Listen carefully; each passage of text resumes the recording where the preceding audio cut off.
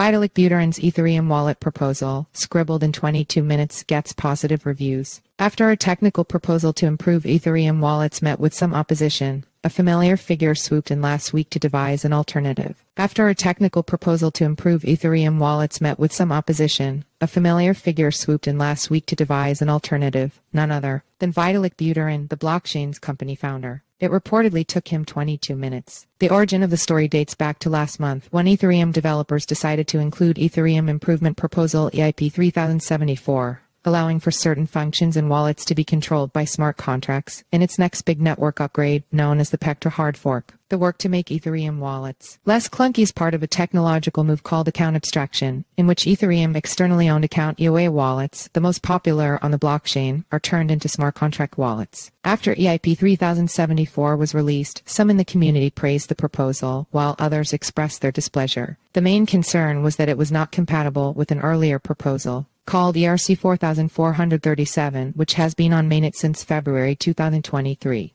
A couple days after EIP 3074 was released, Buterin Company wrote a new one, EIP 7702, which serves as an alternative to what is now included in the upcoming Pectra upgrade. Ethereum core developer Ansgar Dietrich, who company wrote EIP 3074 and EIP 7702 with Buterin, said in an interview with CoinDesk via chat that the newest proposal was the result of a week or so of him being involved in the account abstraction research conversation. After the research was done, Dietrich said Buterin indeed speeded the process of writing that EIP. I challenged him to do it in 15, Dietrich recalled. It took him 22. Since the release of EIP 7702, many have praised the alternative, and it seems likely to replace the original, EIP 3074. There is positive sentiment among all stakeholder groups for Buterin's alternative. Christine Kim, a vice president of research at the digital asset firm Galaxy, wrote in a May 20 research note. Gerard Watts, the developer relations engineer at Polygon, wrote on X that it's one of the most impactful changes Ethereum is going to have, ever. For now,